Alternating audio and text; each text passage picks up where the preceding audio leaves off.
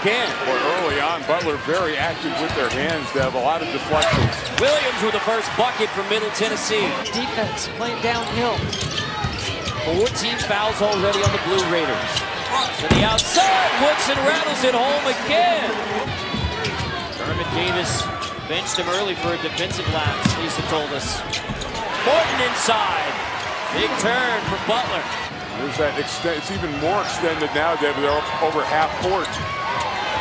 Three in the corner. Butler bombing again. Keelan Morton with his second three. Ja'Cory Williams through the double team. And they're double teaming the post every time. Williams with the offensive rebound and flexing the muscles, trying to get his teammates fired up. Williams into the paint. Williams stops off the window. It's Ja'Cory Williams trying to take over. Being back on the floor with your natural rotation with Dixon at the point will help Middle Tennessee get in rhythm. They're staying true to their form and not tumbling on Travis with a double team. Herman Davis going to make a quick sub.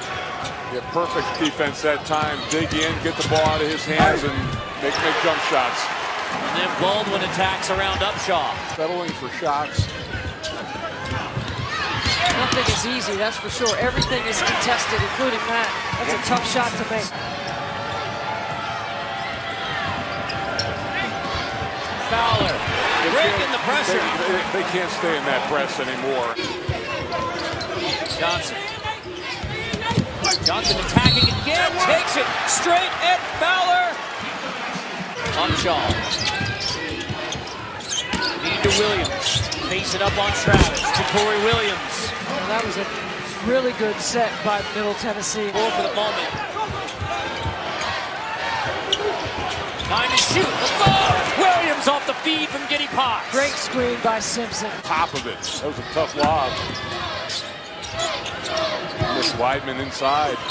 Martin three outside.